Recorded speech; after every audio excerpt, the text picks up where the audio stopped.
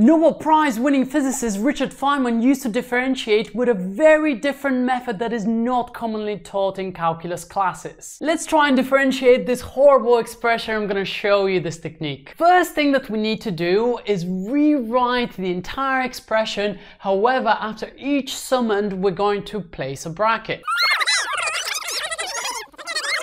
I'm going to place my bracket here. First thing that goes into this bracket is the power of our expression. In this case, we'll be looking at 1 plus 2t squared. The power of this is just 1, so I'm going to place a 1. In the denominator, I'm going to place the original expression, which is 1 plus 2t squared. And then at the top, I'm going to place the derivative of this, which in this case will just be equal to 4 times t. And now I'm going to repeat this step for each of the individual parts of this expression, summing them all up.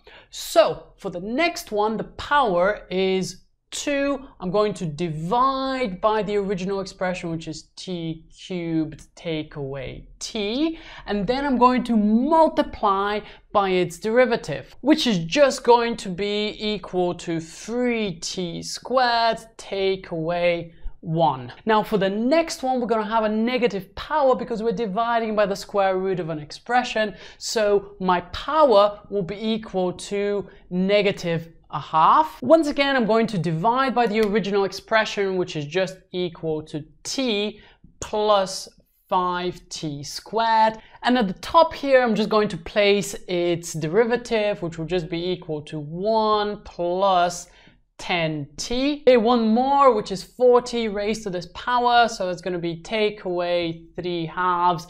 That's the power. We divide by the original expression, which is 4t, and then we differentiate that and place that on the top, which is just equal to 4. And now we can close the bracket and we've differentiated the first part of our expression. So I'm just going to copy down the second part of this. And I'm going to repeat exactly the same procedure, opening up some brackets, and the power of the first expression will just be equal to a half, so a half will go there, and then we have the original expression, which is 1 plus 2t. Differentiating that, we're just going to get a factor of 2. For the next one, we're going to have a power of minus 1. Then we're going to be dividing by the original expression, which is just going to be t plus the square root of 1 plus t squared. The derivative of the denominator will just be a sum, which will be equal to 1 plus, and then the derivative of the square root of 1 plus t squared is just going to be equal to t divided by the square root of 1 plus t squared.